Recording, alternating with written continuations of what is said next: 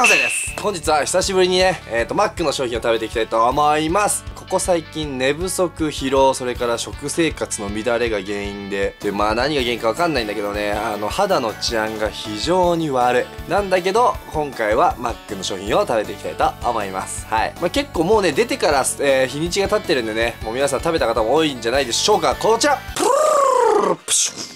三角いちごチョコパイというわけで、こちら、三角いちごチョコパイ、税込み150円。結構最近に、三角チョコパイの黒と白の食べ比べの動画を撮ったと思うんですけれども、それから1ヶ月経つか経たないかぐらいで、まあ、白が終わりまして、次、このいちごがやってまいりました。毎回思うんだけど、白の時もそうだったんだけど、三角チョコパイのその、まあ、味のバリエーションっていうのは、ここ最近増えたのかな。俺がその元マックで働いてた時って、いちごチョコパイなかった気がするんだよね。というわけで、初いちごチョコパイでございます。はい。早速食べていきたいと思います。ちょっとこぼれちゃうからね、あんまり出したくないんだよね。見えるかな。生地も若干ね、ピンク色がかってて、まあ、普通のチョコパイに比べるとね、まあ、見た目の差は、はっきりと出てるんじゃないでしょうか。はい。というわけでね、早速いただきたいと思います。いただきます。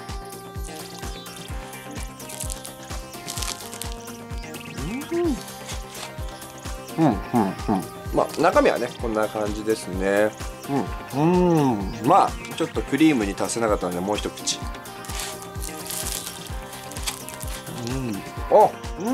本当にチョコレート、いちごチョコって感じだ。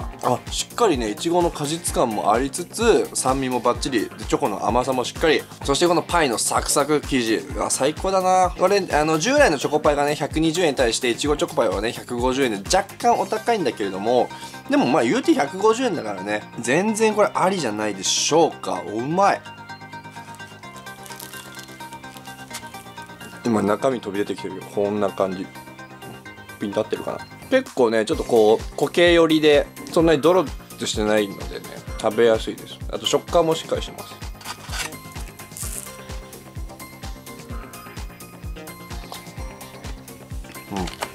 いやこれねうますぎてもう秒で食べ終わってしまった。1個2個余裕で食えるね。で甘ったるさが全然ないんで、変な話ほんと2個3個全然余裕でこれは食べれますね。なんかそういう大食い企画をやってみてもいいかもしれないですね。普通のチョコパイといちごチョコパイどっちを多く食えるかとかね、相手がいないんで今度弟でも連れてきてやろうかなと思いますけれども、いやー美味しかった。だから従来のねチョコパイよりもまあ30円高いですけど、全然もうそれでも全然150円で安いのでね、ぜひ皆さんも食べてみてください。期間限定なのでね、早めに行ってくださいね。というわけでこの動画が面白いと思ったら高評価、チャンネル登録、あとぜひ Twitter、Instagram のフォローもよろしくお願いいたします。それではまた次の動画でお会いしましょう。バイバーイ。ご視聴ありがとうございました。チャンネル登録はこちらをクリック。おすすめ動画はこちらでございます。ぜひチェックしてみてください。こっちの動画もぜひ気になったら一緒に見てみてくださいね。チャンネル登録、高評価よろしくお願いいたします。またねー。